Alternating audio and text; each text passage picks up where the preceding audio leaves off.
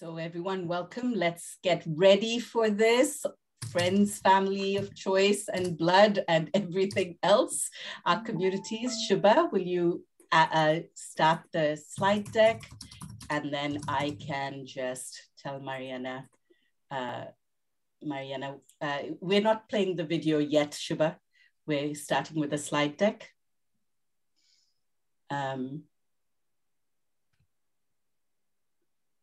Again, all of this showing the difficulties and the joys of multilinguality on the internet.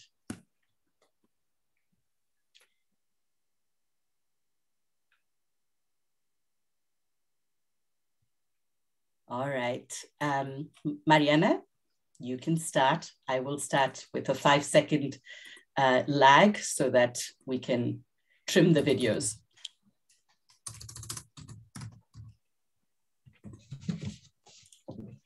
We are live. Gracias, amiga. Welcome to everyone. My name is Anasuya in my mother's languages, which are Tamil and Malayalam, Onushua in Bangla, which is my father's language. As you can see, I come from a part of the world where I grew up with many different languages, and yet the internet doesn't feel like my childhood. Why is that? We're here to figure that out together. So welcome to the launch party of the State of the Internet's Languages. We're going to start first with the most important thing, which is for you to be able to hear us in different languages. You can choose interpretation in different languages: Bangla, Arabic, Portuguese, Spanish, and of course, English. Shubha, can you go to the next slide, please? Thank you so much. So for everyone who hasn't done this before on Zoom, let us welcome you to the wonderful interpretation capability. If you go to the bottom of your screen, you will see that there's a little picture of a globe. Press that picture. It should offer you the different possibilities of interpretation in the languages, English, Spanish, Portuguese, Bangla, and Arabic. Please press the language you would like to listen to this event in, and please stay in that. Could we ask everyone to mute if they're not speaking? Because at the moment I can hear a little bit of noise. So just asking everyone to mute if they're not speaking. And so if you press the language that you would like to hear, you should stay in that language. So that's your chosen language. It will be the smoothest experience for you to stay in your chosen language for the entirety of this event, throughout this event. And we are so grateful to our amazing interpreters who are here with us today. Just thank you for doing this incredible work, because without you, there would be no multilinguality. So thank you for your translations and your interpretations. Hoping that everyone is able to use interpretation well. And moving on, Shubha, welcome, bienvenidas, bienvenidas, ehlan bekum, and shagoto. We are going to work through a few organizing principles in the Whose Knowledge world, and in our family of practice. We use love, respect, and solidarity as our key practices. So for everyone who is here, whether you are speaking or you are enjoying listening to each other, let's bring love into the room. Be your fully present multiple selves of all kinds. This is a safe space. If it is not, please let us know. Bring your love of languages on the internet and otherwise into the room and the chat box. Please show respect to yourselves, to each other, and to time, both linear and cyclical. Let us also affirm multiple lived experiences, including, of course, of language, and the diversities of bodies and gender expressions that are in this room today with us. And finally, let's be in solidarity with each other. Let's be aware of privilege as we create and act together. Let us speak slowly and chat clearly so we can understand each other. And let us always express solidarity in both our language and our action. I will once again, for those who are coming in, just remind you that interpretation is available in 5 different languages. Please choose the one that you are most comfortable in and stay in that language for the duration of the event, because that will make this event the most comfortable for you. If anyone has any trouble, please put it into the chat and our wonderful tech team, Mariana and Shubha, will help you as you may need. Shubha, the next slide, please.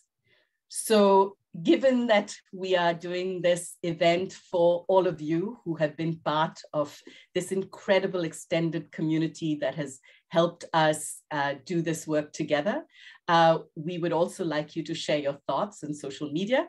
So follow us and tag us. And I'm listening to music already, you know, that's lovely. We've launched before we launched. Use our hashtags in English, Portuguese, Spanish, and we are also live streaming this event to our YouTube channel. The link is in the chat. So do follow us and share all your thoughts on social media. So now to who we are. We are Whose Knowledge, Oxford Internet Institute, and the Center for Internet and Society, India. We're a collaborative of 3 different institutions who came together to create the State of the Internet's Languages report 2.5 very, very long years ago. And we have lived through pandemic of many different kinds, and we're continuing to live through pandemics of many different kinds. Half of our team today is still with COVID, and yet we're here because we love languages, we love what we want to do together, and we are so grateful because beyond the 3 institutions are over 100 people across the world who have contributed with their love of languages, their challenges on the internet, through voice, through visuals, through text, and in every possible way. This report could not have been made without you. I wish we could name you all right now, but once we've launched, you can all go on to the site and see the incredible humans who have come together in every expression of language around the world. Thank you again. Why did we choose to do language? What was this? Why was this so important to us? Every one of us who worked on this report is actually bilingual or multilingual from different parts of the world. And so I think for us, being people who are techies, activists, lovers of language, it was very clear that even in our embodied expressions and experiences online, we were not as multilingual for ourselves as we wanted to be. And if we were not multilingual and we could not be multilingual, and we are people of great relative privilege, then what about others everywhere in the world? So language felt to us like a really important research action piece to know that and to express to everybody that language is much more than a way of communicating. It's not just a technical system. We express what we think, believe, and know through our languages. So to be multilingual is to honor and to affirm the full richness and textures of our many selves and our different worlds better. We cannot be all that we are online and in the real physical worlds without multilinguality. And for most of us, we understand the depth and breadth of multilinguality through music and poetry. So I just want to share a little piece, a little couplet from a language that I love, from a poet called Latif Siddiqui. The poem is called Urdu. Ye payame dostati, ye ashati ka asma, fikr o fan ka ye samandar, ye zubano ka jahan. This is the language of friendship, the reconciliation of skies, an ocean of art and knowledge, this world of language. So what we asked and aimed for with this report, with over 7,000 spoken and signed languages in the world, how many can we fully experience online? What would a truly multilingual internet look, feel, and sound like? And so what we tried to do was to map the current status of languages on the internet, to raise the awareness of both the challenges and the opportunities in making the internet more multilingual, and to advance a collective agenda for action. So that is really our aim. And what we did and continue to do, we have stories, which are the deep lived experiences, the embodied experiences of different contributors from 12 different countries, every populated continent, in 13 languages, both the experiences as well as the translations. We have done a data analysis and visualizations of a platform survey that we'll talk about a little more. 11 websites, 12 Android apps, 16 iOS apps, and the examples of Google Maps and Wikipedia. And then our summary weaves these stories and numbers together to create what we hope will be a community resource. This has been such a community reviewed process, a community created and shared process. All of our different communities have come together to review and to improve this resource. But of course, all the mistakes are ours, as always. And finally, we want this report to be solidarity in action. And because it's work in progress, we want to make sure that you keep telling us what we can do to improve it. There will be many different languages and translations that will be added to the report as we continue. What have we learned? So our panelists today are going to share all that they have experienced, or at least a thin slice of it with you, and you will learn more.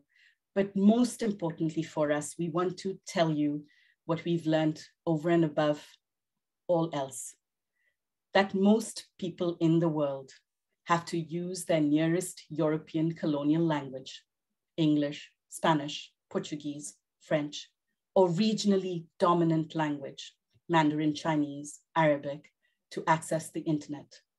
So most people have to reach for a language that is not their first language. And this, in the week of the Mother Language Day, the day that is launching the Decade of Indigenous Languages, most people are reaching for the internet and coming online and contributing online if they can in their second, third, fourth, fifth languages. And even of those languages, only about 500 of our 7,000 plus languages are represented online. So power and privilege are intrinsic to our lived experiences of multilinguality, or the lack of multilinguality on the internet, as with so many other things, tech. Continuing on, we're going to do today's event going deep into our lived language experiences in a panel on stories and contexts. Then we'll go broad with some of the patterns we're seeing in a panel on numbers and patterns. And then we'll do a little space to imagine our actions together at the end in our calls to action session. We're also, as you can see, trying to embody, with all the complexities and messiness of it all, multilinguality in this event itself. So the event will be moderated in 3 different languages. Claudia will moderate her panel in Spanish. I will moderate my panel in English, and Adeli will hold us together at the end in Portuguese. And now, the moment you've been waiting for.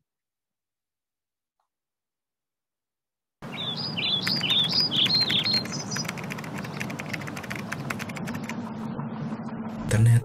Relatório do estado dos idiomas da internet. Informe sobre el estado de las lenguas en Internet.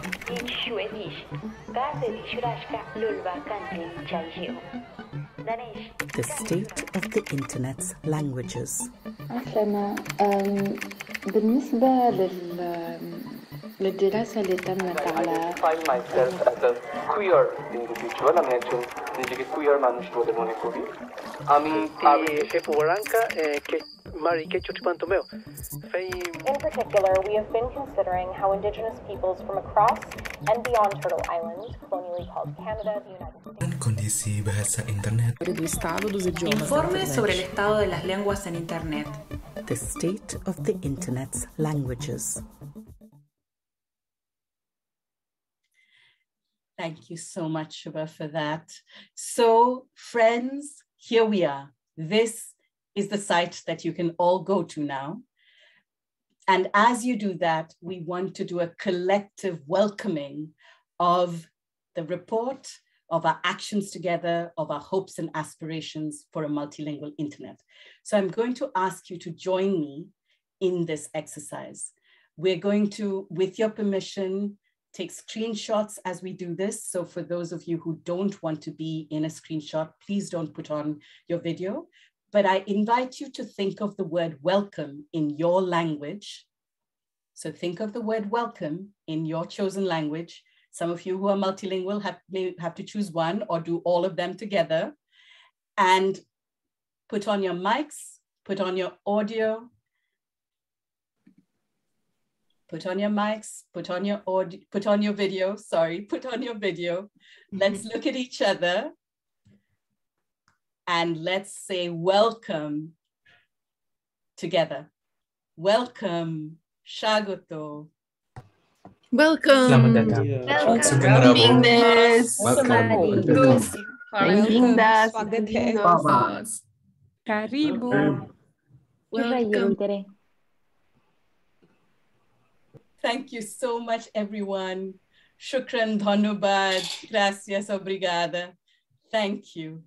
And now over to Claudia. Amiga, over to you. Claudia will be speaking in Spanish to walk us through the stories and context of our report.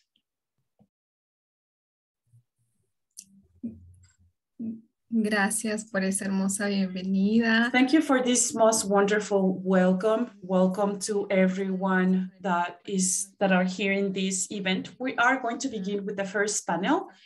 Could you share the slides, please?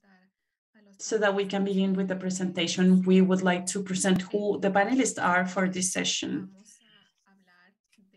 We will be talking about one of the pillars of the Inform on the State of the Languages on the Internet, which are the stories. This panel has the contributions that reflect the reality experienced by different people in different communities around the world. These are people that look for information on internet in their own language.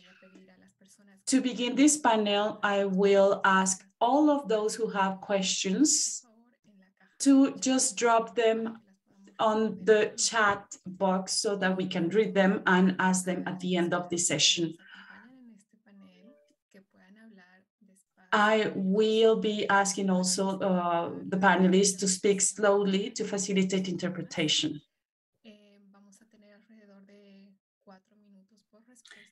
Each panelist will have 4 minutes to respond to each one of the questions, and I will be letting them know that they are reaching the end of their participation.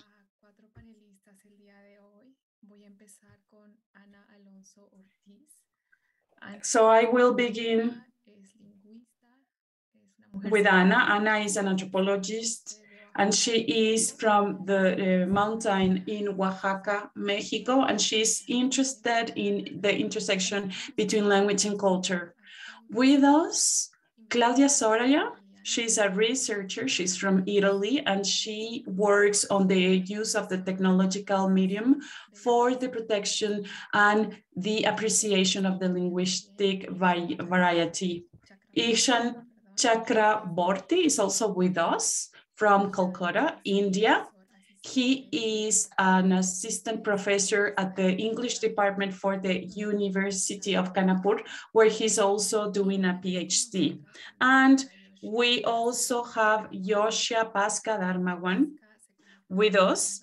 He is from Indonesia, where he works for the Center of the Digital Society, and he is interested in researching on the use of social media by the activists. This is a wonderful panel, and we will begin now. We will begin with Ana. Ana, you've experienced the challenges to have internet speaking different languages. Please tell us about the most important challenges that you have faced when you try to access to information and knowledge in your own language on internet. A todos. Gracias, Ana. Sí, solamente aclarar. And just remember that you will be speaking in Spanish. Just a clarification. Thank you. Good morning, everyone from Mexico. I am greeting you, and I'm going to use my original language.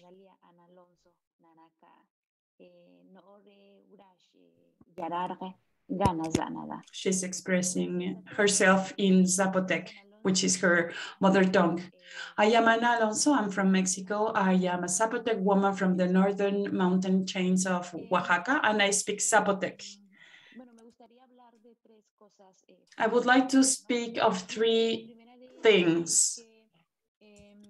One, before we started with this project, it was very complicated to see a document or to be able to find a resource on the net that is in Zapotec.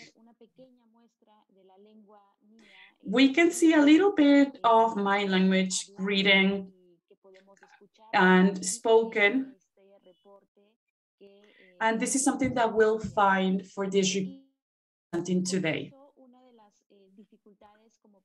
So one of the main difficulties for us, for the Zapotec people, is that when we do a research in our own language, if I choose to use Zapotec to do a research on the browsers, I'm not going to find anything at all. I won't be able to find the information that I'm looking for in a language that I can better understand. So this is one of the challenges that we face. And with that, we see another problem. When we try to use our language to write on the different platforms so that we're able to find information, the first thing that comes out is that the keyboard is going to try to autocorrect our spelling, and they will try to match it up with another language, whatever recognize an existing language on internet. So we have to constantly correct, and we have to write it over and over and over so that the system understands what we're trying to say. And it is so hard to find just a little bit of information in our own language, something that we can see, we can hear, we can understand. Our language is not represented on the web. We do not have developers that would be trying to open their sources and their codes for other people, other Zapotec people from wherever in the world, because there are other people, Zapotec people in other parts of the world, so that they could contribute to the development of and recognition of our language on the net. So these are the three main challenges that we have faced on the use of internet with the Zapotec language. Yesterday, there was a buzz on that said internet is not a multilingual space. I was watching the news yesterday, and I heard that there was a developer in Mexico that launched a typography that could be used for the different languages in Mexico. I think this is a first example. And one of the things that we found on the report is that if we are going to do something or create this sort of typography for other languages, we should make sure that these are translated, that the terms of use would be translated to the target language. In this case, one of the things that I see with the typography is that the terms of use are written down in English, and most of us in Mexico are bilingual, Spanish and an indigenous language. So it would have been better, or that these terms of use or conditions of use would be in Spanish for us to use them instead of English, which would be yet another language that we would have to use. Susana, your time is up. So, okay, we're going to pass it on to somebody else. But just a feedback before doing that. The keyboard is always insisting on correcting the way we write or the way we type when we try to use a different language. And we know that there are some predominant languages on the net. Claudia, from your experience, can you tell us about the challenges that you've faced when you try to access information on your own language, on the internet? Okay, sure. Claudia, thank you. Yes, thank you. We will be using English. Yep. Thank you very much for inviting me. And just to want to, since we are here celebrating the diversity of languages, I'd just like to greet you also in my own language, which is Italian. So, benvenuti e grazie per avermi invitato. Okay. So I fully agree what Anna was saying before. And I'd like to comment briefly on the sentence I've heard at the beginning of this panel: how many languages can we fully experience online? And the crucial word here is what the meaning that we can attribute to this fully. So what does fully mean? We see many languages represented on internet, although not all of them, of course, but how many of those languages are actually heard? How many of those languages are actually used on the internet?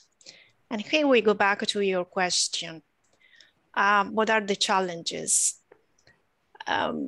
I think, well, Italian, my mother language, is a language that is quite fairly supported technologically. And so when using the internet, we don't experience many problems or limitations.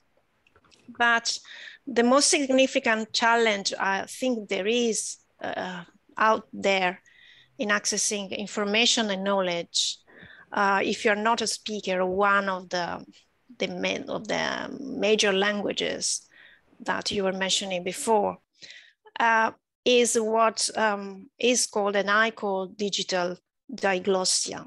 So that means that you have to change the language when you enter the space of internet where you are approaching a digital tool. And this happens in many, many cases. And as you know, I'm not a techie, but I work with language technologies. And I've been involved in several initiatives for promoting the use of language technologies for minority or regional languages. And for instance, one of the most striking examples is voice assistants. So nowadays we are more and more used to interact with machines and devices through voice. And if you take Siri, for instance, or Alexa, whatever, and this is not possible if you don't speak one of the major languages.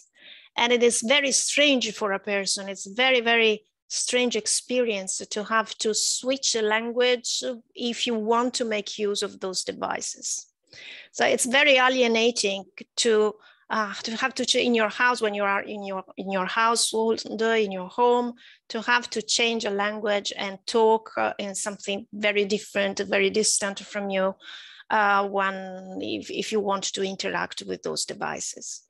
So again, similar thing is the experience of browsing the web, because web interfaces are not available for all languages, not even for many languages. So there are some adaptations, but in general, what happens is that if you want to achieve a certain level of technological development, if you want to make use of what is the latest up-to-date products, then you have to choose to adhere, to conform to one of the major languages, the colonial languages, or the dominant languages around the world. For us, for instance, in Europe, it is English. And again, it's also a matter of quality. So only the privileged ones, only the educated ones will have this possibility, and this has to be changed. It must be changed, and so as it will be possible. It has to be possible for all speakers, for all languages, to use that technology if they want to. Ese es un punto muy importante, por eso es tan That is a very important point. That is why it is so necessary to continuously bring to mind the realities of different communities and different speakers throughout the world. Thank you so much, Claudia, for this intervention. I will now give the floor to Ishan. Ishan, as a queer person with a visual disability, born and raised in Calcutta, please tell us, what is your reality and what are the challenges that you are facing when looking for information, having to access information, knowledge in your language on the internet? Ishan will be with us in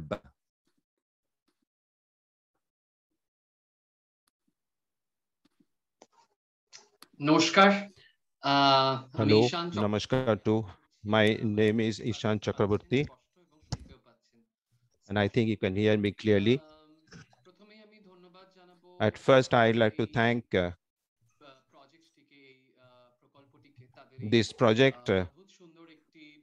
I think this is a fantastic project that has been initiated, and thanks to which I'm able to reach out to you.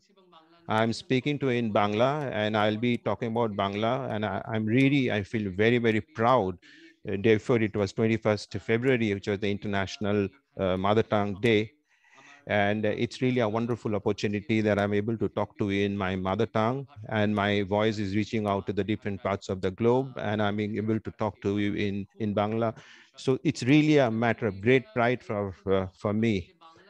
And probably I've been wondering that since I'm speaking in Bangla, and how much presence of Bangla you have on the internet, then what would be the new things that I would like to share with you? I think I'll share my personal experience. As you can see that I'm challenged. I mean, I'm not able to see, and I have certain disability, and I also identify myself as a queer person as well. So when I say that I'm queer, and also I have a disability that I'm unable to see, when I approach people where I did not get anything, intersection, I position myself at the intersection of queer and also visually challenged. When I checked in Bangla, I didn't get much, but when I checked on internet in English, then there I found a huge amount of information, a lot of articles and academic articles. That too also I find. But when I checked in Bangla, I didn't find anything. The kind of result that I had in Bangla regarding queer or the queer groups or disability, there are people who are suggesting, how do you come out of homosexuality? How do you get out of this? All kind of, these kind of results I found. But I did not really find an intersection between queer and who also has the disability. That I did not find. And what would be the voice of a person like me? That I didn't find anything of that sort on the internet ever. The crypt theory has gone so ahead, and it is rather unfortunate there hasn't been much research in Bangla, and which is virtually not inexistent. Even the word queer, there is no equivalent, there is no synonym in Bangla in queer. That's why, though I'm speaking in Bangla to all of you, but I'm using queer because you probably have understood by now that that all these words that we have in Bangla, which are kind of synonyms and equivalents of queer, they don't really stand for queer. Queer is a spectrum. Spectrum means a rainbow spectrum I use because it covers various identities. People of different sexuality and different disability come together, and there hasn't been much discussion about these topics in Bangla. And on the world of internet, it's really very, very limited. Usually within the community itself, there are few webinars and seminars which are being organized, but it doesn't really reach out to that extent at the international level or the global level or the internet level, which is hardly existent. For that, there are two difficulties. First of all, I have lots of friends, known people who suffer from disability of various kinds, and they use Bangla and also from the queer group, but within their community, they also have a problem in connecting with the rest of the members of the community because they don't know any other language other than Bangla. So they don't know other languages as well. So being conscious, to be aware and make people aware of this thing has become a shortcoming. And what you need to have is a knowledge creation so that people are aware of their rights, so that the knowledge can be spread and shared. The language is the only tool which can be used to spread the knowledge around. But what we see that in Bangla, it's not really existing. It's not there. On one hand, there are no equivalents in Bangla. When I'm searching in Bangla queer and about disability, what I'm getting is very confusing, some words and statements, some erroneous statements and words as the result, which are misleading me, which will be misleading me further, which will create a confusion in my mind. So in that context, what would be our position? And how all different types of people, those who are able to use their language on the internet, they have their own identity, and their worldview cannot be shared because they are not comfortable on the internet. And it is true that wherever Bengali is speaking, Bangla is speaking in West Bengal and also in Bangladesh, mainly in two regions, the socio-economic and the political context also is not favorable. That safe space that we haven't found yet within our own framework, so that there should be an identity through intersection, so that we can discuss about all these problems openly. Today, I am a marginalized identity. In fact, I have several marginalized identities. I have disability. I'm queer as well. But I am really in a privileged condition of the society. I belong to a high caste. I'm a male. And so therefore, I can identify myself with some of the privileges of the society, and financially, I'm quite solvent. I can earn my living. I know English. I can access English, though I'm not able to express myself in Bangla in internet, but I can use English. But there are so many friends who cannot do that. I can search the internet about, learn about crypt theory, about queer and all. So though I'm in a privileged SSA, it is my duty, so that we need to I'm really suffering from this anxiety, and which I wanted to share with you. So I think it's my duty that I should be able to share my experience with you. I would like internet to speak my language, so that I can share my experiences. Do I see these things reflecting in the internet? No, it is not happening. So I think it's my duty that I would create further knowledge, and especially something which is not there, when STIL has given me this opportunity, so that I can create knowledge in my own language.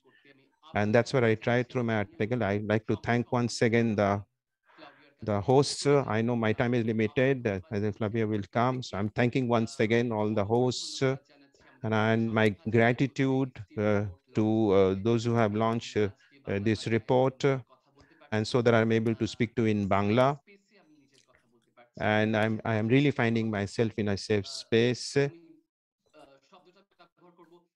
I'm going to use that. I feel peace in my mind. Mil gracias, Ishan. Eso ha sido profundamente valioso. Muchas gracias. Thank you. That has been deeply valuable. Thank you so much for sharing your words with us. It has truly been moving. Listening to you, I am very glad to have been able to share this space with you. And I am certain that all other participants are also thankful for having heard you speak. Continuing along the same lines of reasoning in terms of the type of content we can find on the internet in our own languages, because now it is not about doing a sort of mechanical translation. It is about localization. It is about contents that truly reflect who we are, where we're coming from, and what is our place in the world. And I would like to give the floor to Yosa Pasca. Thank you so much for joining us today. Thank you for the opportunity. Grown in Indonesia with limited access to information. Pasca, please tell us, what have the challenges you have faced when looking for information on the internet? And for our interpreters, Pasca will be speaking in English. Thank you so much for the opportunity. My name is Joshua Pasca.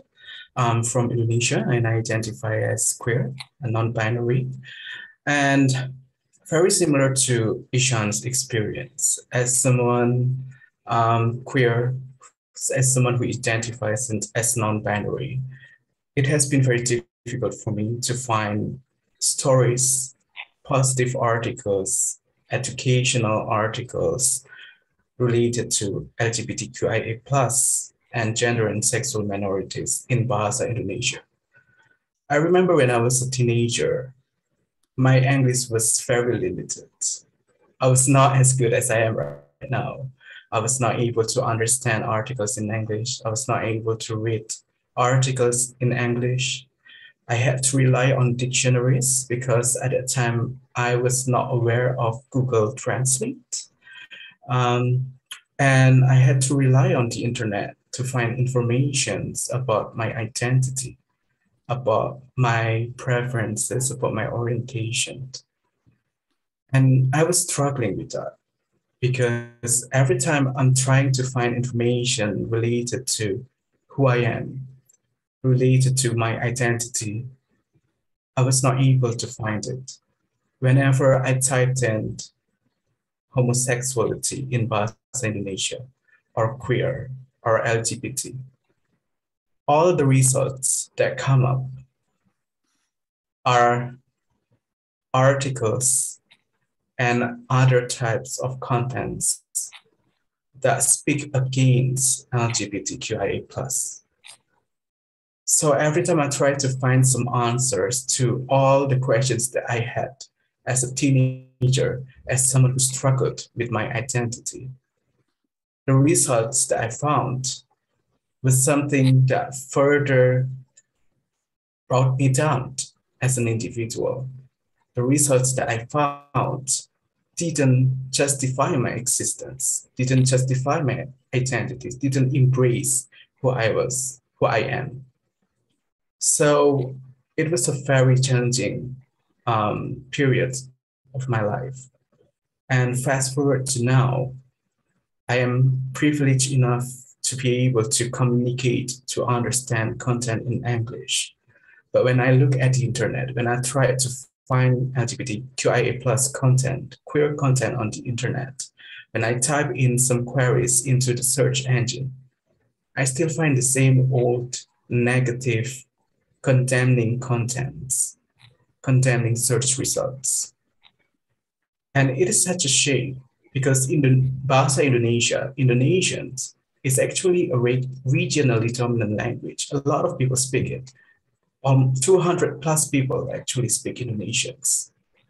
But we can see that the knowledge production on LGBTQI content is still very limited. Whenever I type in queer or LGBT, those positive contents that come up come from the Western Hemisphere. Most of them are in English. And as someone who is privileged enough to be able to understand English, it's easy for me to find something, to find the answer to all of my questions. But for those people who are not able to speak in English, I can only imagine how devastating it must be for them to try to find an answer to their questions, to try to find a content that would affirm their identity, but they were not able to. But instead, they find many contents that try to condemn them, that try to reject them, that try to shame them for who they are. And when they find some useful, positive educational content, they are not able to understand it because it's in English and they are not able to understand English.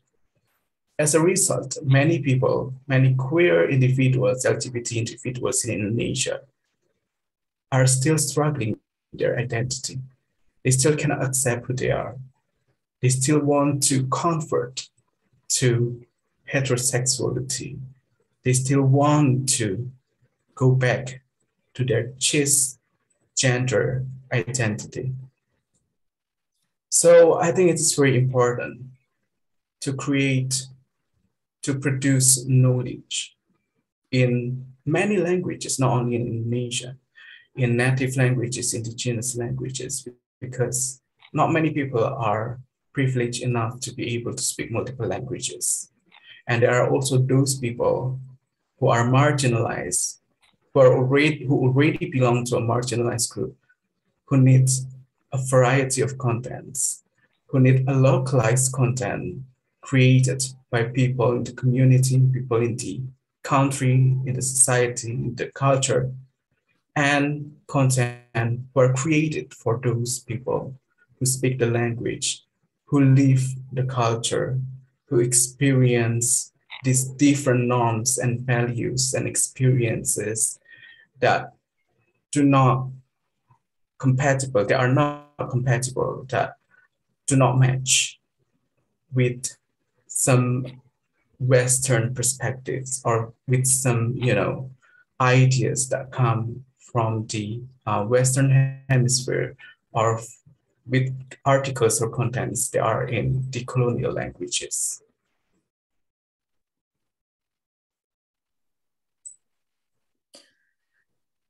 Muchas gracias, Pasca, por esas palabras. Thank you so much, Pasca, for words.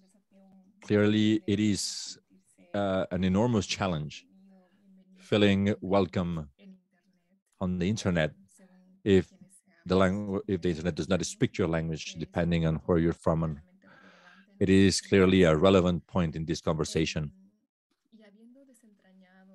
And having started to unravel the challenges that we're facing when looking for information in our languages on the internet, I would like to give the floor to our panelists to imagine what are the two main things you would like to see in a multilingual internet.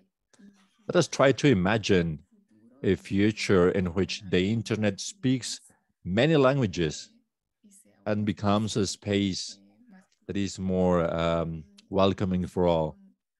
I would like to begin with Anna. Anna, please tell us which would be the two things you'd like to see in a multilingual internet. Anna will be speaking to us in Spanish.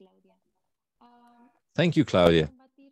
To fight systematic exclusion, racism, discrimination, or this idea of trying to eliminate indigenous languages, I would like to see an internet in which languages can be included in all existing formats. With this, I mean that languages that have a written form should be included, as well as those languages that do not yet have a standardized writing system, but that could be included orally or through their mnemonic tradition. This is another important challenge to the web. Many languages are disappearing without allowing for their documentation. So I would like to see an internet where us as users can go to repository to open libraries of audio recordings where we could have access to other languages. I believe that could be a way to document and preserve knowledge before these languages can be written down and documented. I would also like to see an internet where every speaker could do a search in their own language, and where it is possible to find information in the language that is closer to their hearts, to their day-to-day lives. Finally, I would like to see that all speakers of the languages that have become minority languages in the place where they're spoken can regain the number of speakers they might have had at some point, and that they could also become agents of creation in the internet, as well as software creators, and for them to get the message that they can participate in the construction of a multilingual internet. Thank you so much, Anna. That is a very powerful message that all of us can build together the internet that we want. Thank you very much for that. Claudia, I will now give you the floor for you to tell us which are the three main aspects you would like to see in a multilingual internet. Claudia will be speaking in English. Thank you, Claudia. I will echo what Anna said mostly, and for me, I think it will be essential to push the boundaries of language technologies so as to be able to develop machine translation that is fully integrated and easily integrated, for instance, with websites and other applications. Machine translation has an enormous potential and also has enormous problems, but being able for a person to reach a global audience while using his or her own language is fundamental. Also, for the language to earn respect, to be visible to the outside world. And machine translation can achieve that. Of course, the quality is not enough and not equal across all languages because of many factors that in the end amount to the availability of economic power, again, but it's not impossible. And I see over the years, I've seen myself changing the approach. I have to use English almost every day in my professional life. And in the past, I used to write or immediately into English, even an imperfect form of English, of course, because for me, the translation process was too long. While now I do something completely different. I often start writing a report in Italian, and then I use machine translation to help myself with a first translation that I can edit afterwards. Of course, this is not magic, and it cannot be done without the help of human translators, but it can enormously speed up the process. And especially from the point of view of the availability of content in other languages. Imagine, I was listening to the stories before, the stories told by Pascal. Imagine the amount of knowledge and information that was not accessible because it was in English, if it could have been made accessible because of automatic machine translation. So that's first. And second, which is of course related, language technology is available in all languages. And as I was saying, is not without, there are major difficulties, of course, in achieving that. It's not that simple because moreover, the current ways in which these technologies are developed have a bottleneck, that is the availability of good quality data. And good quality data are not available for all languages.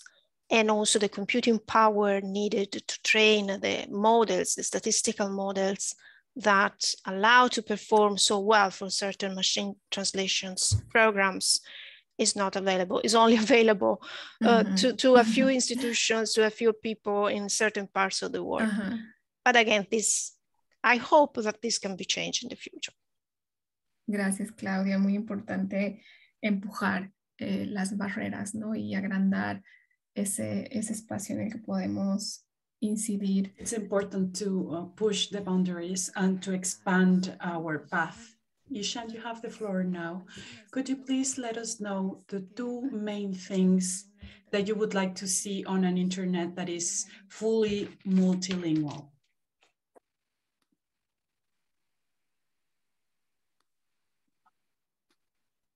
Could you please repeat the question?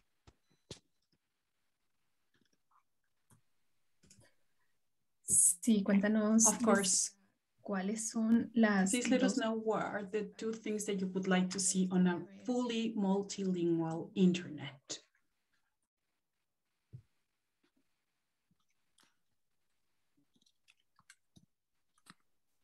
Ishan, ¿puedes escucharnos? যে দুটো বিষয় Perfect.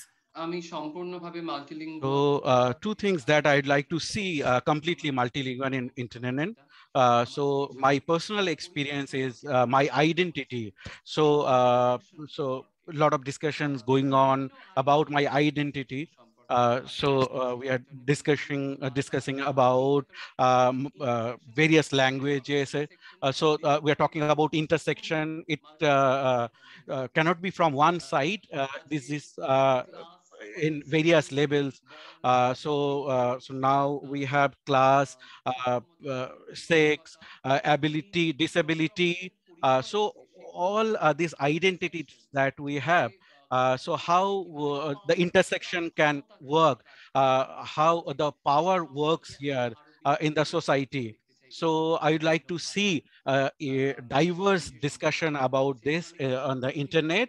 And another thing I'd like to add to this is that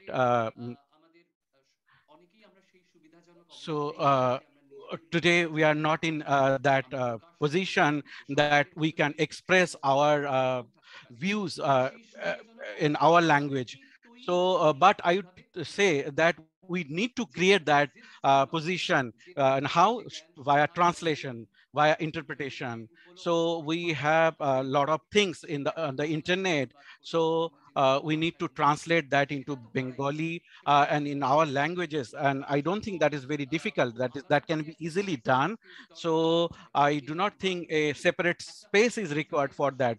But through that, I think that we can create more safe space. So if we come by a different route, so I think a lot of other people, if they can see that their views, their language on the internet, so they will feel empowered and they will feel themselves very, very empowered that yes, they can express their views in their languages.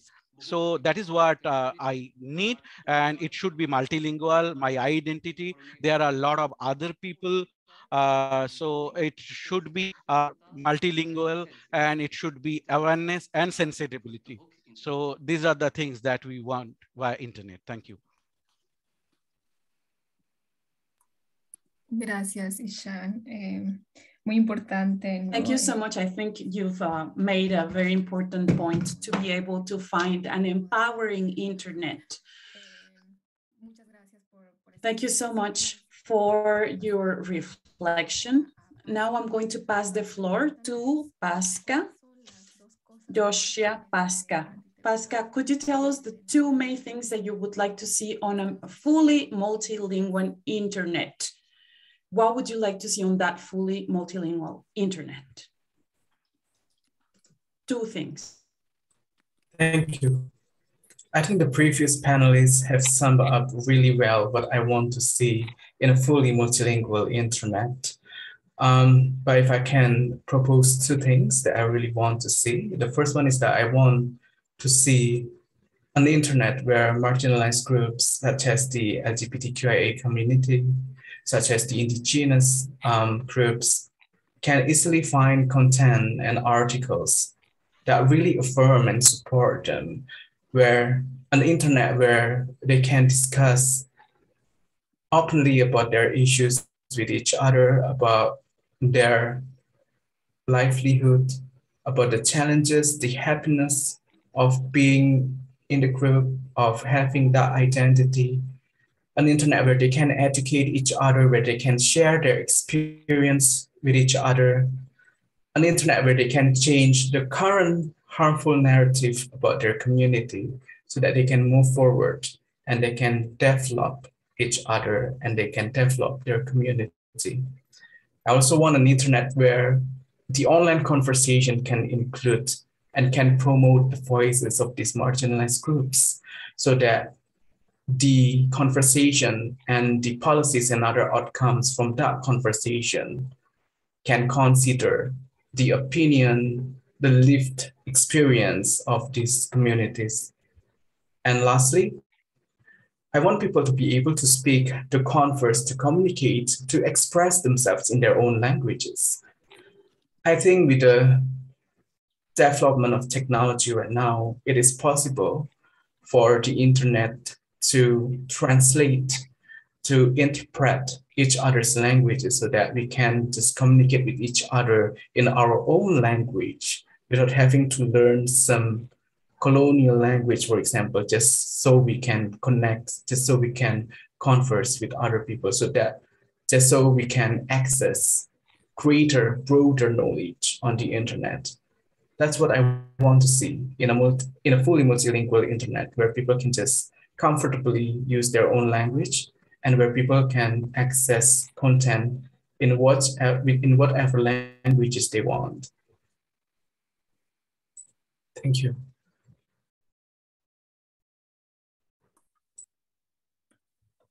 Mil gracias, Pasca, por esas reflexiones. Pasca, your reflection is so important. Thank you so much. You've spoken about the different stories that we build up on internet and how internet can contribute to having an identity reflected, fully recognized, to have a safe space on internet. Thank you for putting that topic on the table. That is so important.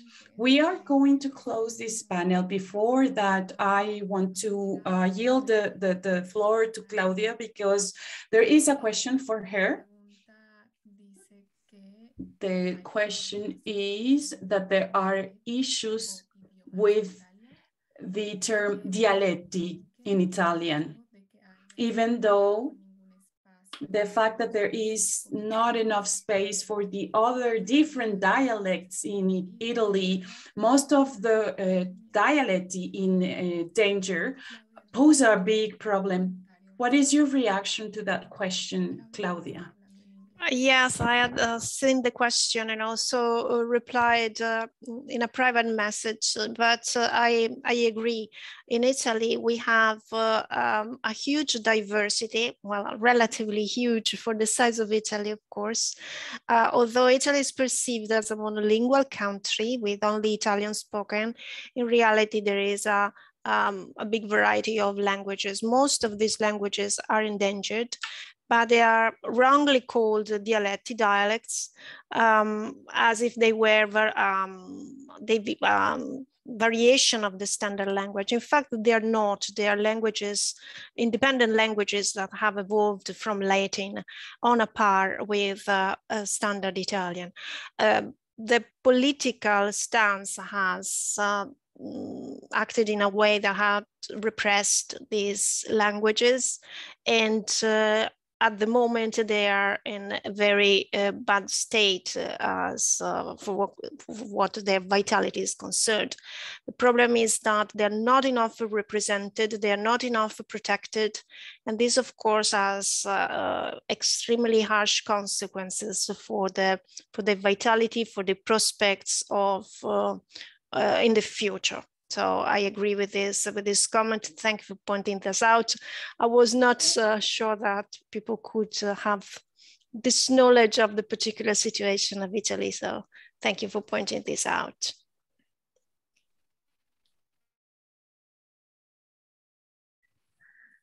Muchas gracias por Well, thank you for the response, Claudia, and for sharing your thoughts and for clarifying on the situation of the different languages in Italy.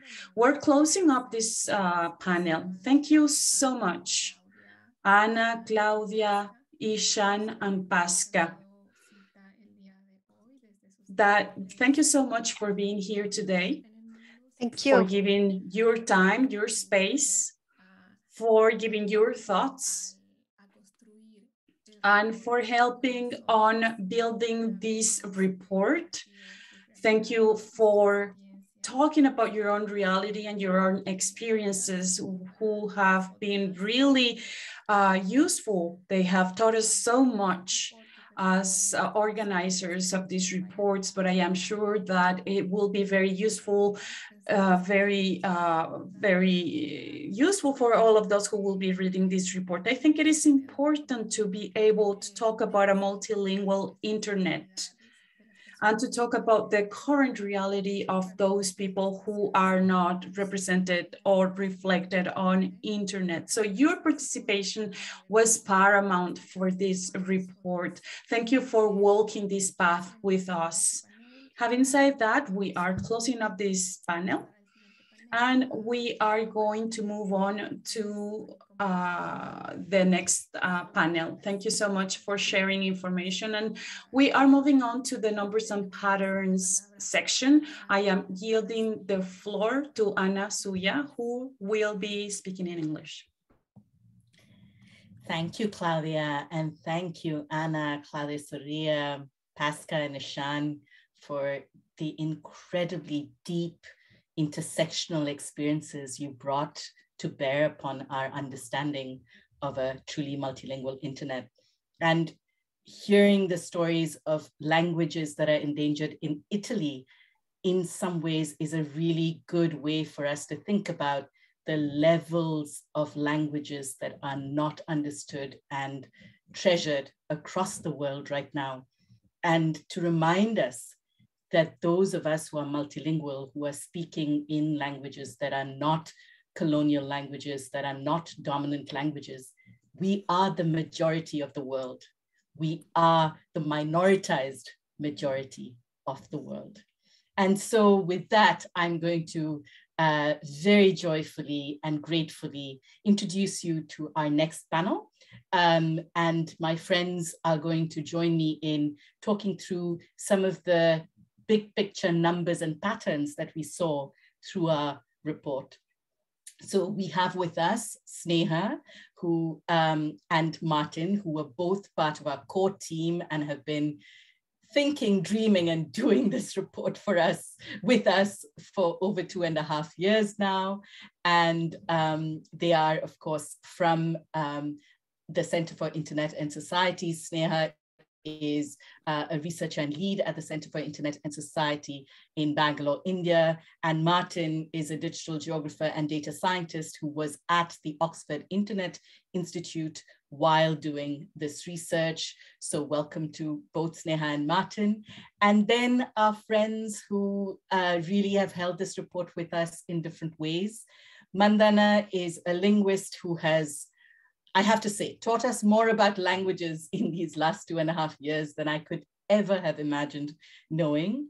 And she heads the Endangered Languages Documentation and Archive program at Berlin's Brandenburg Academy of Science and Humanities. And finally, last but not least, Hilary is the Common Voice Community Manager from Mozilla, and has been such a great friend and, in fact, one of our key community reviewers throughout this process. So thank you to all 4 of you. It is such a pleasure once again to have you with us. I'm going to start with a question to Sneha. And Sneha, you held in many ways the invitation to our friends from across the world to contribute their lived experiences, their embodied experiences online in their language. What did you find were some of the patterns? We've already heard from our incredible panelists before, some of these patterns around orality, around multiple intersectionalities. What has struck you the most about the patterns across these different lived experiences, embodied experiences, especially of those who could not be with us today, because of course we had so many different contributions from across the world. Sneha, over to you. Sneha will be speaking in English. Hi, thanks, Anasuya, and hi everyone. So just building on the wonderful work and thoughts shared by our collaborators on the previous panel, I think I'd share a couple of points here on what stood out for me across the stories and across the report in general. Right. So the first is, of course, the point on intersectionalities itself. So as the earlier panel illustrated, the report is about so much more than language itself, right? But about how language inequity is located within and further perpetuates various asymmetries of power, which then disproportionately affects marginalized non-dominant communities. And these are various asymmetries, various intersections, right? And in many layers. For example, if you look at the story by Uda, which talks about challenges of accessing and sharing feminist content in Sinhalese, the lack of technological infrastructure like keyboards in certain languages that affect content creation, and how this can further complicate issues of hate speech, misinformation, gender-based violence online. If you look at, say, Donald's research on declining speakers in Chindali in Malawi, which is a combination of several factors again, right? So such as lack of access, digital literacy, infrastructure, plus policy reform on language preservation, revitalization, etc. Or if you look at Amna's interview series with African and Arab content creators, which again offers a very interesting perspective on colonial languages, first languages, dialects, how does one sort of switch across these. And I think a very interesting perspective again on interlanguage relationships and marginalizations amongst these languages.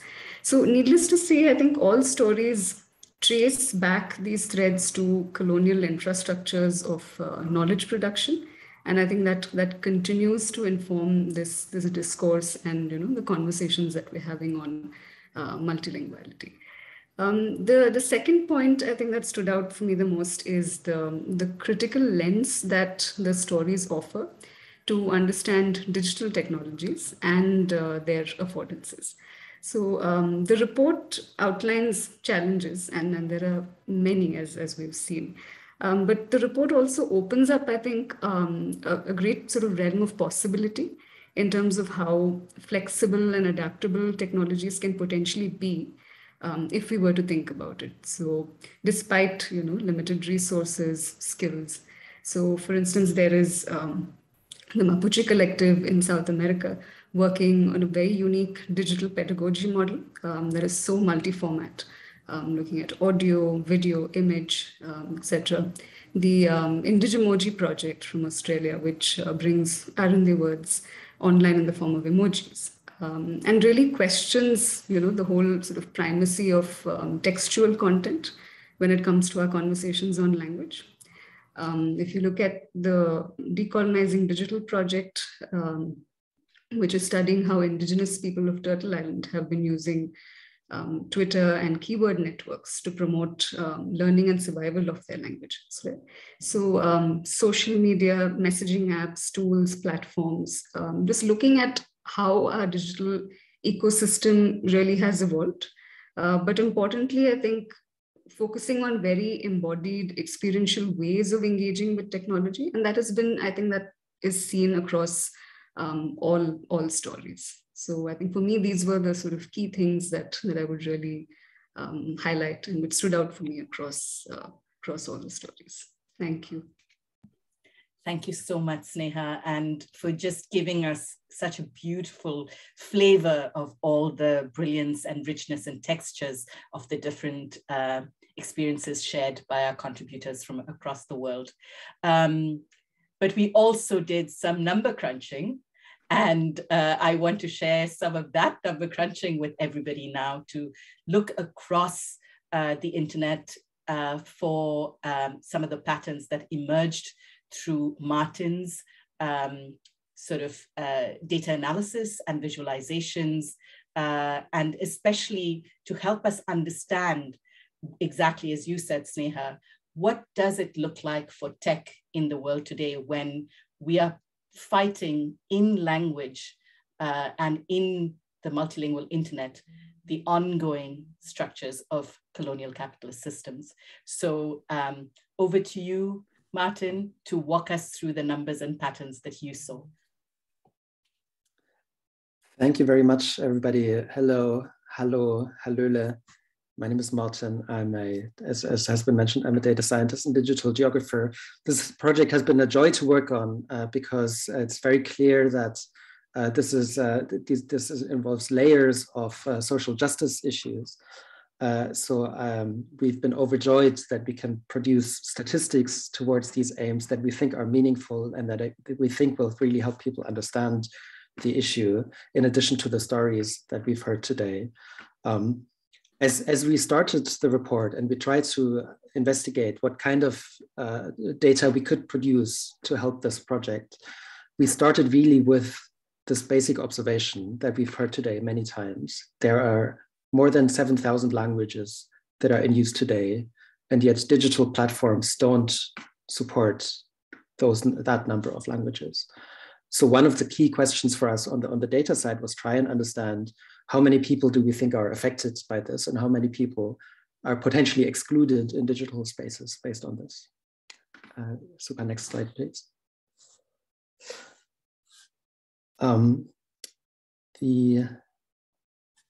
The slides looks like it's slightly wonky where I am, but I think we will be able to get the basics.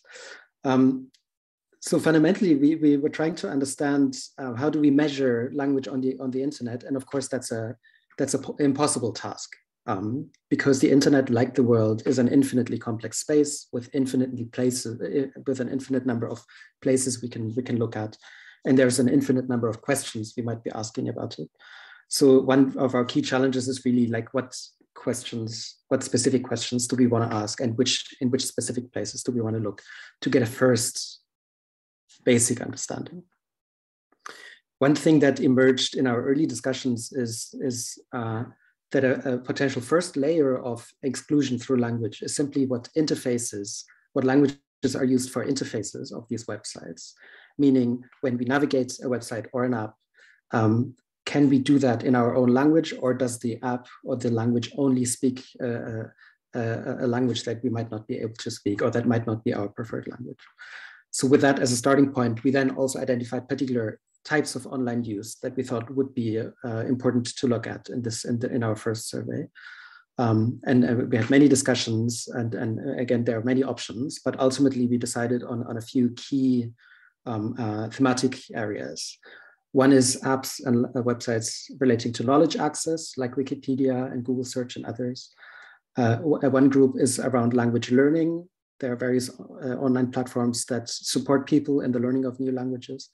And one important aspect was also websites and apps relating to communication. So that's social media, that's messaging apps, and so on. And so we identified some of the most widely used platforms across these categories. And we asked for each of those, are the interfaces of those websites and of those apps available in multiple languages? And if so, which ones? Next slide, please. As a basic summary, I'll show you some detail in a bit, but as a basic summary, we've very much confirmed, the data very much confirmed what we've been hearing so far. On one hand, certain languages are much more widely supported than others. And as has been mentioned, it is particular European languages and European colonial languages that are really well supported across basically all the platforms we've looked at: English, French, Spanish, Portuguese. It is also particular Asian languages that are very widely supported. We found Mandarin Chinese among them, Japanese, Korean, the dominant Indonesian dialects is also, or Indonesian language, Bahasa Indonesian is quite widely supported.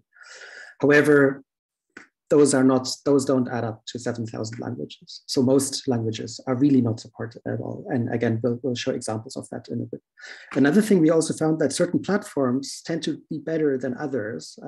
So we're very happy to say that Wikipedia is basically the prime example when it comes to language support. Wikipedia today supports on the order of 300 languages, and they're constantly growing. No other platform supports as many. Google Search and Facebook do quite well. They're more on the order between 100 and 200 languages that they support as interface languages. Among the messaging platforms, Signal Messenger was by far the most, had by far the most wide-ranging language support. But here already we see a significant drop. Signal Messenger supports on the order of 50 to 70 languages, depending on how we measure. And all those are the exception. Most other platforms we looked at only support between 10 and 30 languages.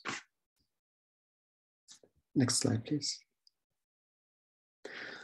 So let's then go back to our initial question: how many people are affected by this? And specifically, the question is if how many people might not be able to access a website or an app in their preferred language, but might need to know a second language, maybe a European colonial language, maybe a dominant Asian language, in order to access this website or app. From a methodological standpoint, in terms of how we measure that, it's a complex issue, because there's actually not a lot of good data available about how widely languages are spoken. We found data about by Ethnologue about oral language populations, meaning how many people speak particular languages. However, what we ultimately wanted to know is, when we're talking about websites and apps, people don't speak to an app, or well, some people speak to an app, but often it's more a kind of textual interface, and there is basically no global language survey that gives us a sense of how many people can read particular languages. And there's a subtle difference, but it is an important difference. But we found ways of producing an estimate, and the details are in the report. And based on that, we estimate that, just looking at the platforms we looked at, significant number of people are potentially excluded on these platforms. At least billions of people are excluded on these platforms. At the moment, the estimate is that there are just under 8 billion people alive today. we see here on the slide, we see a chart where we have broken out for every platform that we've looked at, starting at the top from Google Maps, Google Search, Wikipedia, and others. We draw a bar estimating how many people are potentially not able to access this app or this website if they don't speak the supported languages. And at the bottom, you see the scale for this. And we've drawn a blue line here, which is a kind of threshold of half the world's population. And if we see, for example, the Telegram in the middle of the charts, or WeChat just underneath, very widely used messaging platforms. They exclude, we estimate, about half the world's population. About half the world's population needs to be able to speak a second language in order to access these platforms. And for many other platforms, we found similar outcomes, meaning we estimate on the order of 3 to 5 billion people are excluded today on the basis of language on these digital platforms. Next slide, please. Here we are looking at a particular language region to give a bit more of a concrete example of how some languages might be more widely supported than others. And specifically here, we're looking at South Asian languages. These are languages of the Indian subcontinent, as well as Pakistan and Afghanistan and neighboring countries. So we have data for a few dozen of the most widely spoken languages in this region. And again, we assessed which of these languages are supported on these platforms. Here we see a visualization where the two are put in a relationship, where again, we have on the left, we see the list of platforms starting from Google Maps all the way down. And on the bottom, we have the list of languages of South Asian, widely spoken South Asian languages. And where they intersect in this grid, we draw a green box whenever this particular language is supported by this particular platform, or a white box if it is not supported. So what you will see on this visualization, where we compare the dozens of platforms with the dozens of languages, most South Asian languages that are spoken by many people, hundreds of millions of people, are not supported by any of these platforms. There's a lot of whites on this chart. So for South Asian languages are really, and we've heard this before, and Bengali was mentioned, we've highlighted here with a blue rectangle. Bengali is really not widely supported as an interface language on these platforms. Thank you. Next slide, please. Here we look in particular at African languages. So again, we see on the left the list of platforms. At the bottom, we have a list of African languages, again, spoken by many hundreds of millions of people, starting with Swahili, Hausa, Yoruba, and many other languages. Here, it looks like we see a lot more green. It looks like African languages are supported by these platforms. However, this is a misleading outcome. And this is where we run into the challenges of measurements that I mentioned briefly earlier. What this really says is that our data shows us that these languages are not directly supported by these platforms, but they are supported indirectly in the sense that someone who speaks Swahili or speaks Hausa is most likely able to access a language that is supported here as an interface language. We started looking into the data. So this is based on a kind of Unicode matching algorithm that allows us to match data about spoken language to our observation for interfaces, which are in written languages. Again, the details are in the report, but long story short, what we found, what this really means is people who speak African languages, who have been raised in Africa, can access these platforms through an African colonial language, meaning, or really a European colonial language, a language like English, like French. And of course, many Africans speak, first of all, many languages. Often it is quite common among African speakers to speak multiple languages, and many Africans will speak English, French, and other European colonial languages. But I don't think necessarily everybody might agree that English or French are African languages. Historically, they've been introduced as colonial languages.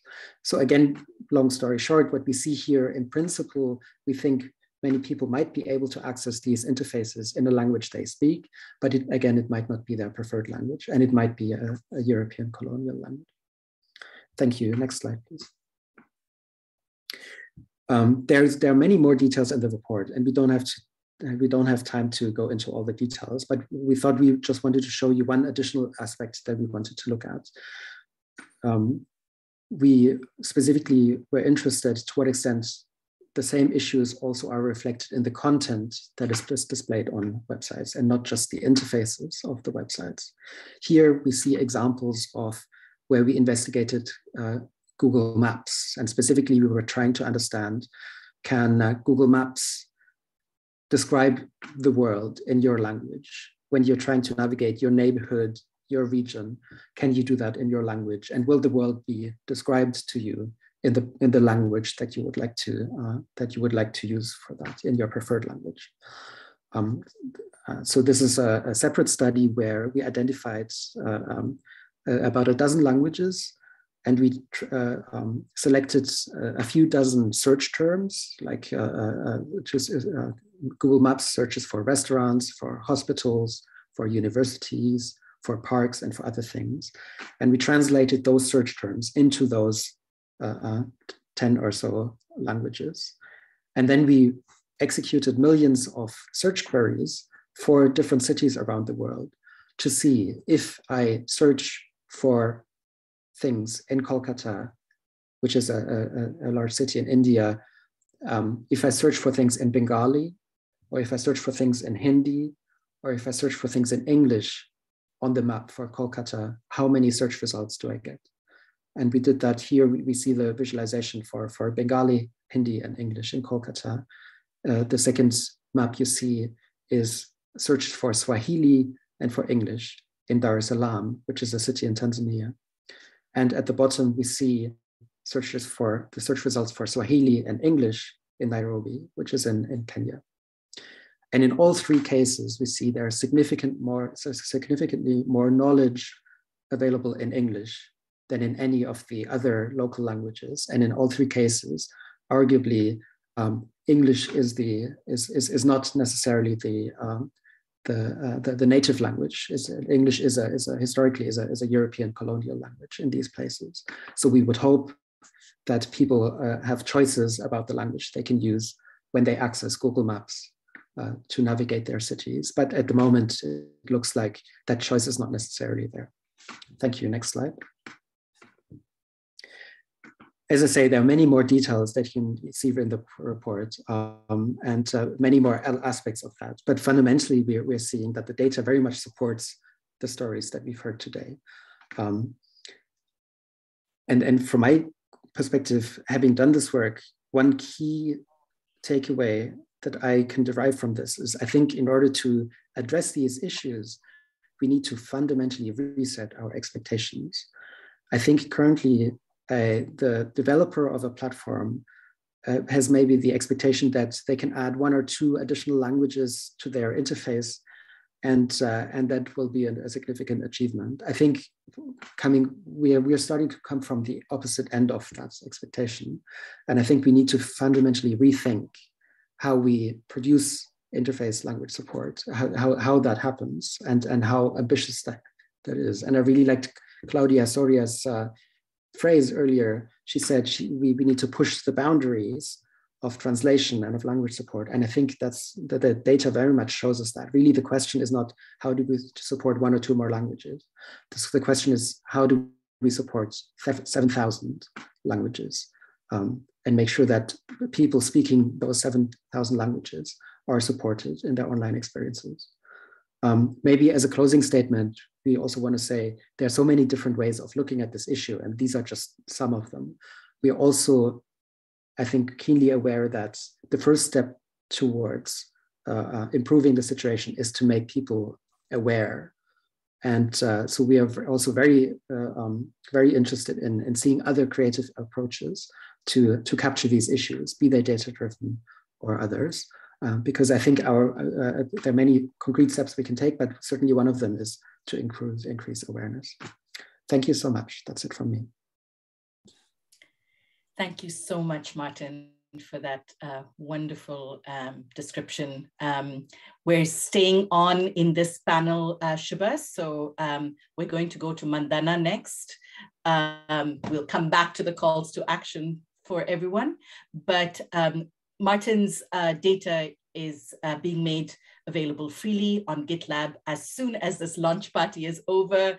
So just for all the data nerds out there, look up the 4 detailed essays that Martin and Mark have written on the website and dig into the data, because there are some gems there that Martin didn't even get a chance to talk about.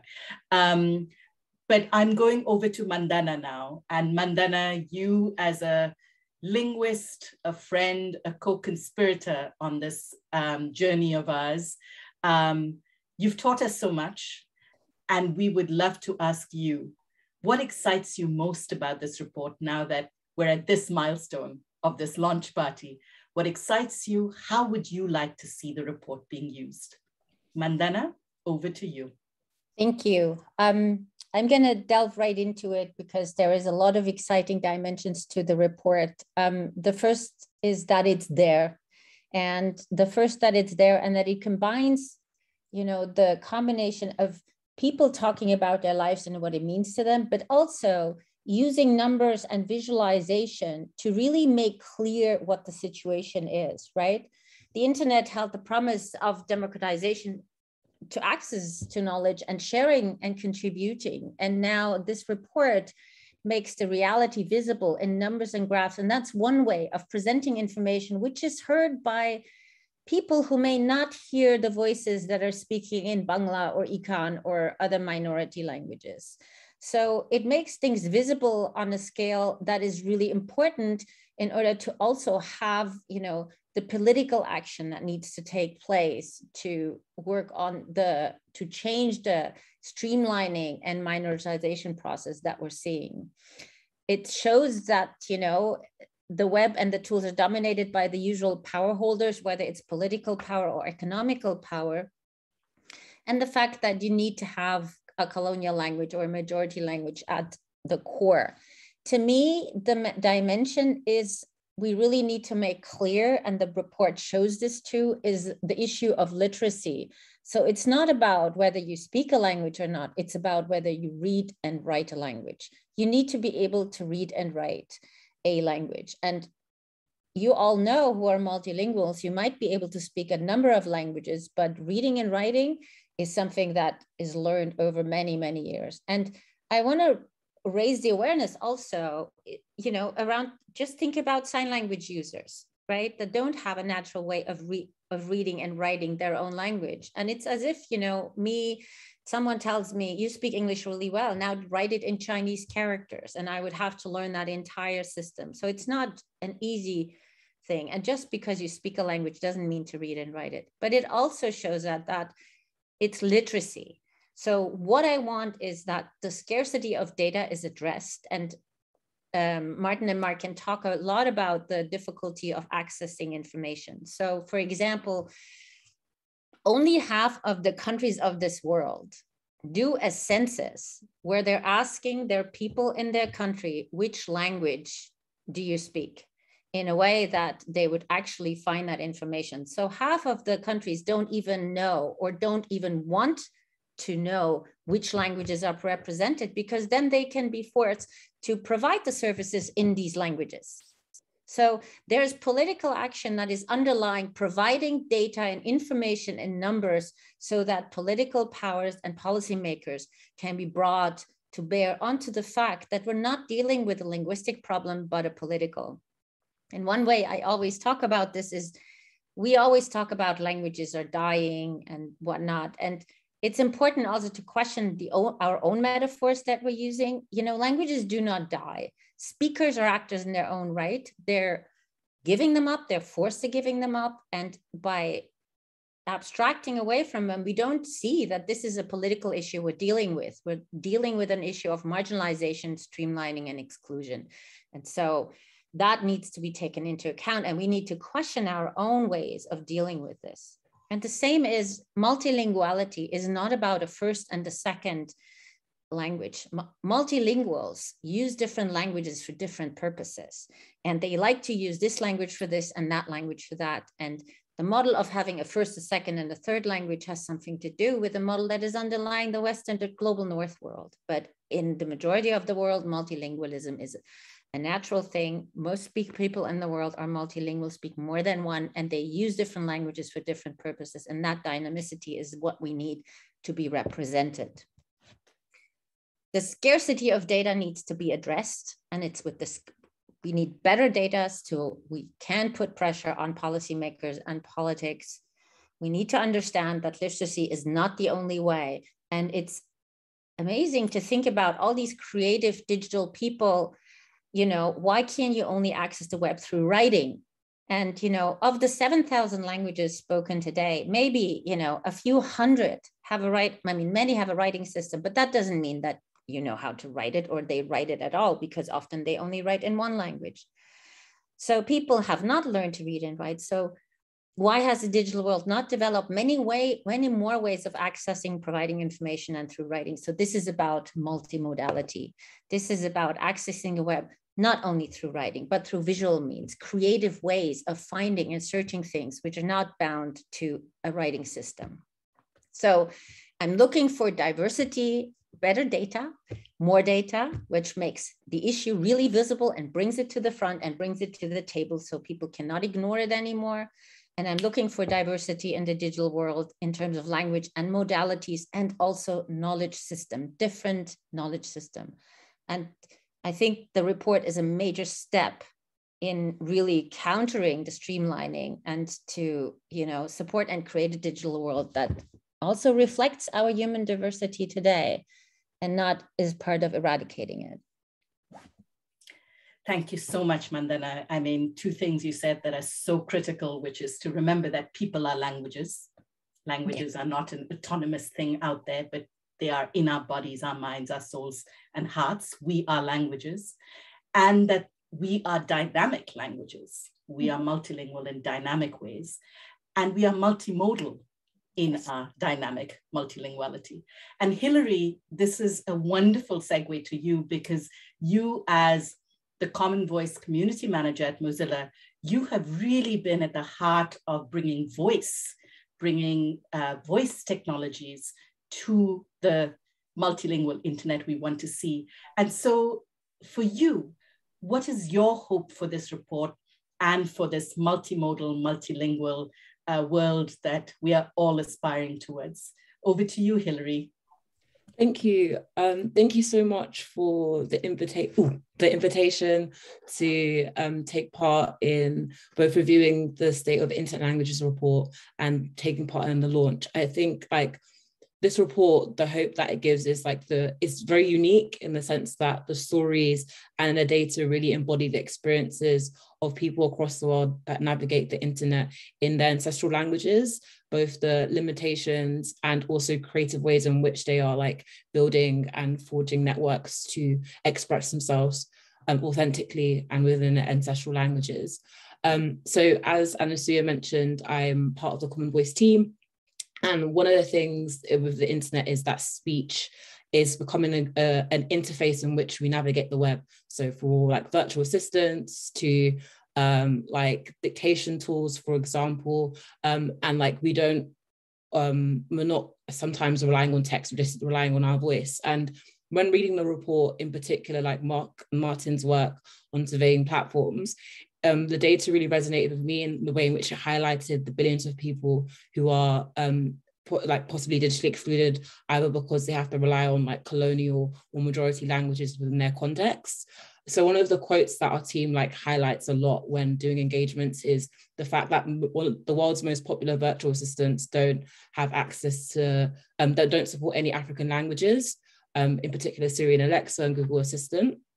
And it's important that I highlight the work of our community fellows based in like Rwanda, East Africa, and in Uganda, who are like mobilizing volunteers across the languages of Kiswahili, Kinyarwanda, and Luganda to crowdsource speech data so speech technology can be more inclusive, to hopefully create tools or creating tools such as like the Ambassador chatbot that gives, it's a conversational AI chatbot that gives information on COVID-19 in the languages of Kinyarwanda, French, and English. Another aspect I really enjoyed reading about in the platform survey is the ways in which they highlighted the importance of including variants of languages.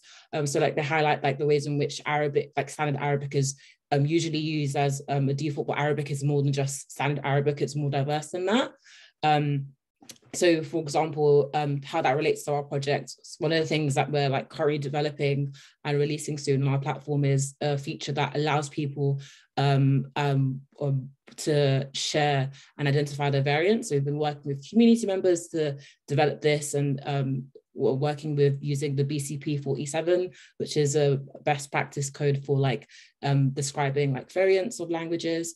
And the goal mainly is just to ensure that we can support support languages that have a diverse range of speakers, and also just so that like there isn't just one standard way of speaking a language, because ultimately this has an impact on the tools that people use, the tools that people create and software they create using the Common Voice dataset. The last thing I wanted to mention, which I think was really integral to the report and the hope that it gives, is like the ways in which it really focused on like the different actions required by different groups. It really recognizes that there isn't one universal actor, but there's various actors within the state of internet languages who have different power and influence, both like be that economical, material, or political.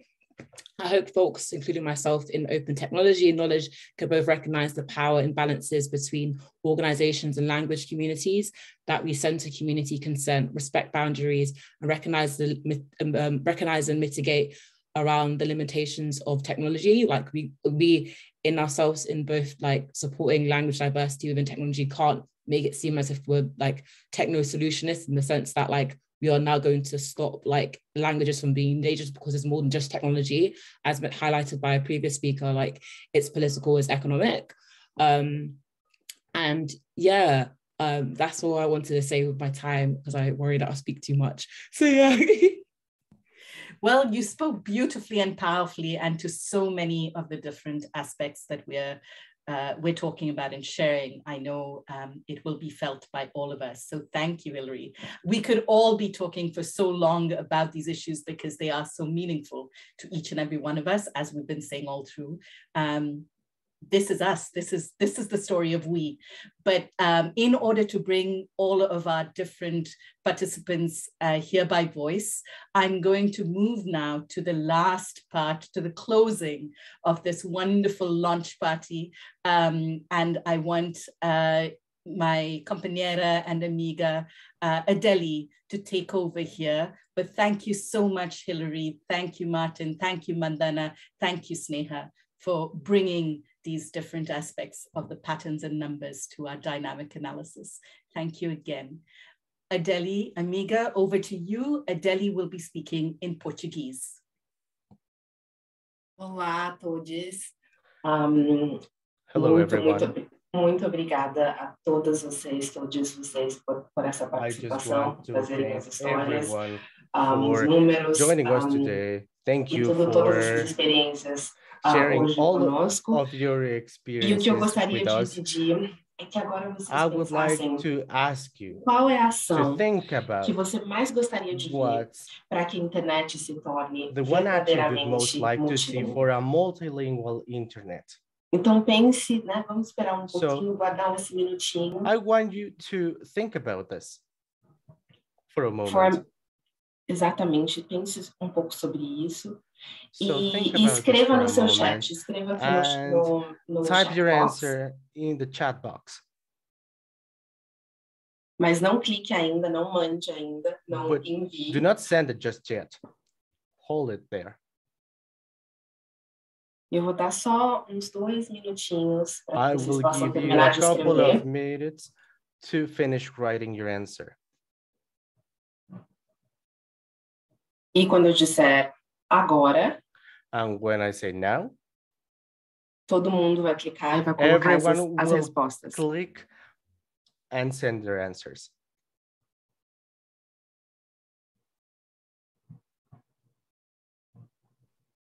Ok. Okay. Podemos ir? Podemos clicar? Go ahead. Please send your answers.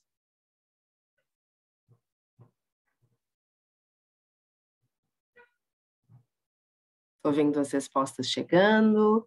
I see that there are some answers coming in. E a gente pode ler algumas. So let's read a couple of them. Trazer uma experiência que seja realmente Bring an de experience that is multimodalidade. truly multimodal. Que a gente tenha a multilingualidade, seja Multilingualism. trazendo diversidade, que a gente possa That brings repensar. diversity, that help us rethink. Repensar os suportes para as linguagens. Support to different languages.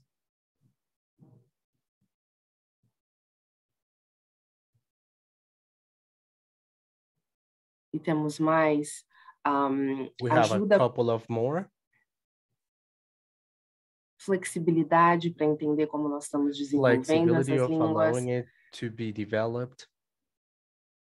Dar prioridade para que as linguagens e idiomas that are disproportionately disadvantaged. E muitas outras. As respostas estão And chegando. many others. E nós see vamos, that there are other answers coming in. Nós vamos ter certeza de divulgar essas respostas. We will disseminate those answers. Para todos vocês aqui, e claro, will send capturar. It your way, and obviously we would like to capture.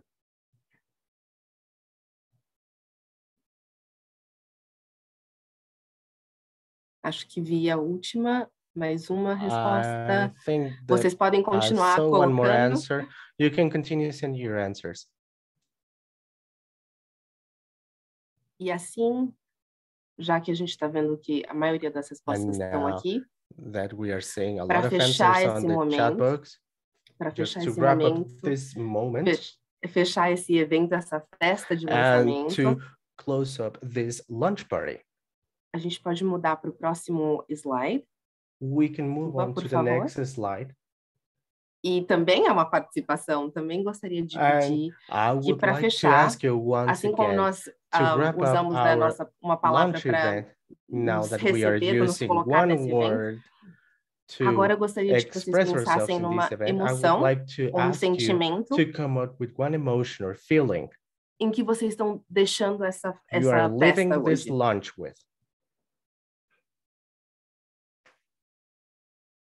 E nesse exercício a gente não precisa colocar no chat, vocês podem escolher uma língua, ou many, ou muitas línguas que vocês querem, e a gente vai fazer a mesma coisa que a gente fez no começo.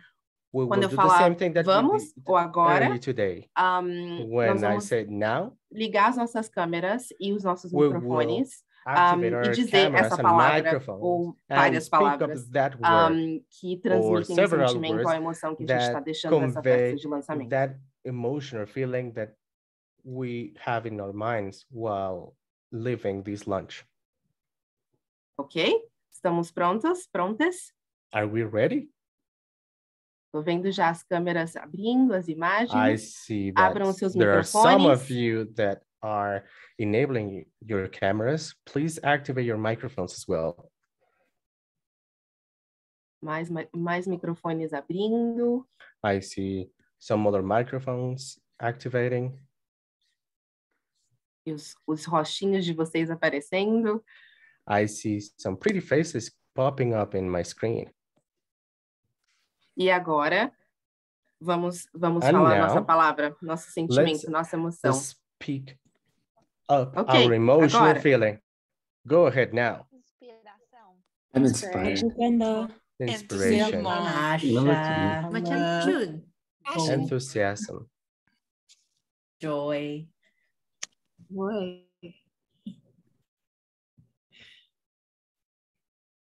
Pronto? Todos os sentimentos e emoções. Muito, muito obrigada. Well, thank you so much. Com esse exercício lindo de ouvir todos vocês. Thank you so much for chipping in this exercise. Quero agradecer a todos. So cool. I want to thank se a gente pode mudar para o próximo slide. Can we move on to the next slide, please? Algumas lembretes que eu gostaria de deixar é que Just a couple of reminders for you. Trazendo mais desse evento, mais do relatório nas nossas redes sociais. Por favor, visitem o site do relatório. Se tiverem perguntas, por favor, não deixem de nos mandar essas perguntas. E nós vamos fazer questão de responder essas perguntas nas nossas redes sociais.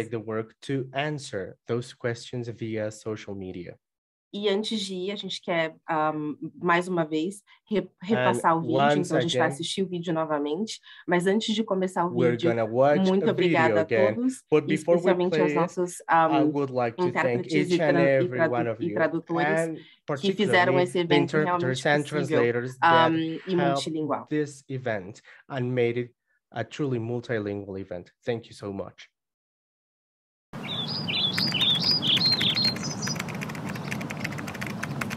Kondisi bahasa internet. Relatório do estado dos idiomas da internet. Informe sobre el estado de las lenguas en internet.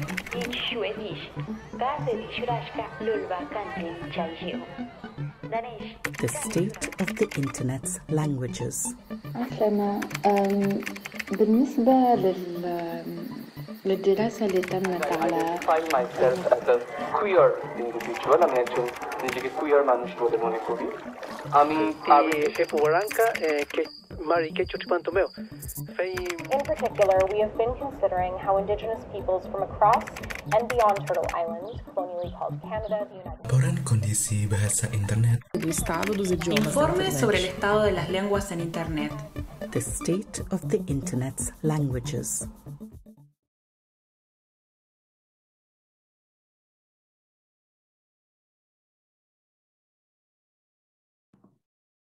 Obrigada. Thank you. Thank you. Gracias, shukran. Obrigada. Obrigado. Merci. Thank you so much. Grazie.